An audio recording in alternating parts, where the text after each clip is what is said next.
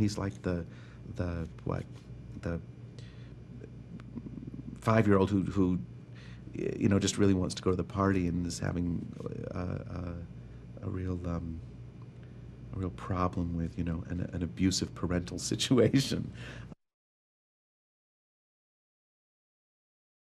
Clearly, he's someone who has had a very limited experience of life, and definitely has had a kind of major amount of abuse because of the way he looks, and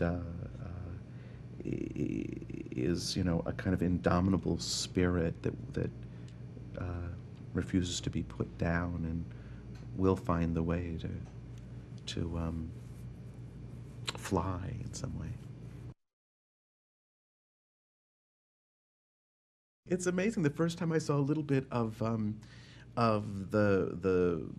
kind of identifying song from early in the story, and they showed me a little pencil drawing of this guy sort of limping towards the camera, and then on one phrase, like, he looked up and there was some look in his eyes, and the fact that they can put a look in a drawing's eyes, uh, is a thrilling thing, and so actually they're doing the acting.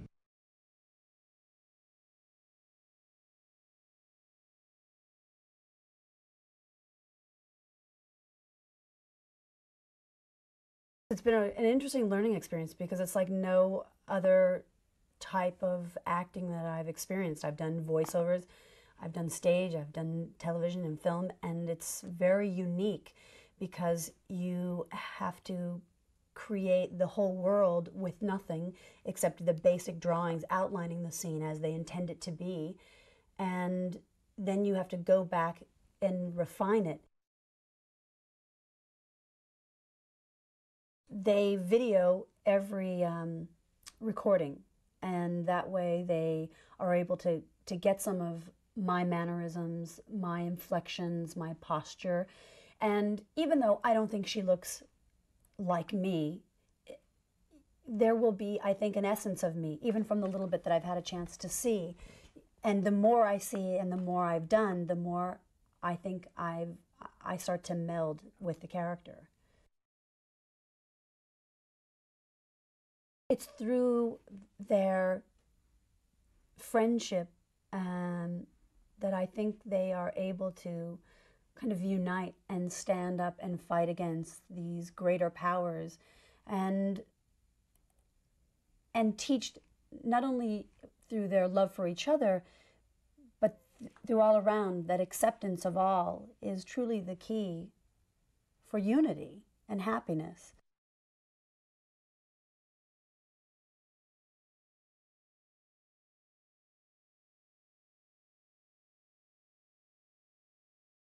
It was one of the greatest kicks of my life with this Alan Menken, Stephen Schwartz score, which I think is epic.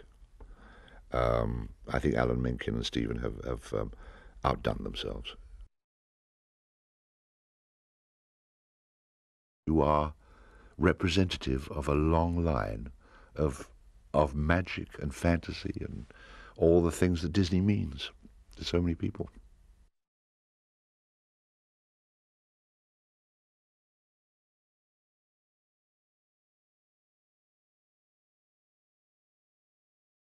He's a great soldier, and he understands the importance of an order and carrying out orders, but he also draws the line. And then, of course, he falls in love with Esmeralda, which is sort of momentous for him. He's never encountered anyone quite so beautiful and quite so combative. I mean, she's almost his equal when it comes to hand-to-hand combat. So he's sort of met his match. I was fascinated by the whole process. It was so different than what I'd expected. I thought the actors came in, they saw the finished animation, and they just gave it voices. But when I found out that it was just the contrary, that the voices often kind of animated the animation. It was intriguing. It's fun to work from the inside out, from the outside in, from an image, and then giving it a voice, and then the voice sort of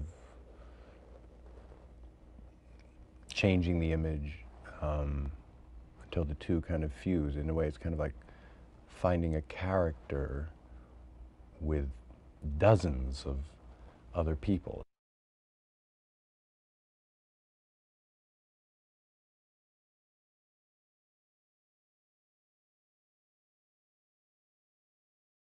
I think what the film has to say is the thing that's going to make it irresistible, and why it's kind of an enduring story, and why it's a contemporary story. It has to do on a number of levels with the way people are perceived and why they're perceived that way. And that sense of how we are all perceived, and what makes someone good and what makes someone evil, and whether it's on the inside or on the outside, I think is the central theme of the story.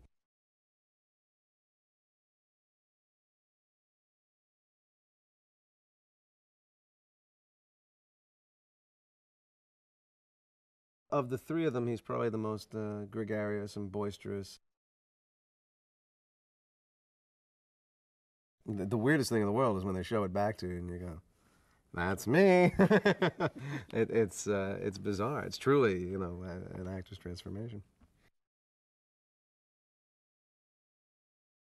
You know, you do one of these animated pictures, and you're immortal. Kids just will watch them from now to the end of time.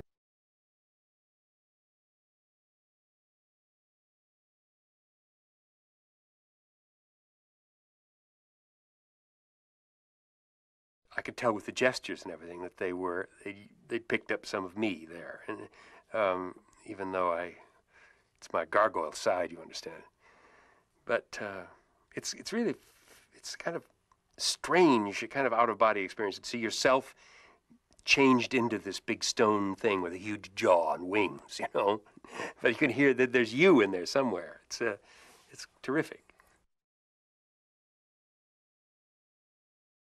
Here you have Hugo, who's this guy, this street guy, you know, and you have Victor, who's somebody's, you know, the Earl of somebody's son who's now a librarian, some weird thing.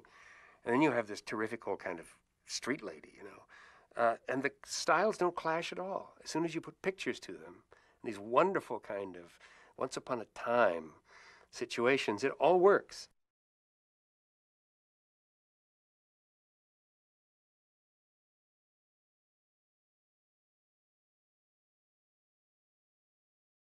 And she's kind of very down to earth. She's kind of an old so-and-so. She's fun. I love her. And she likes to play cards. She tries to keep the men in order if she can. Have them toe the mark, you know. She kind of mothers him. That's what she does, you know. But we're all trying to bolster him so he'll feel important.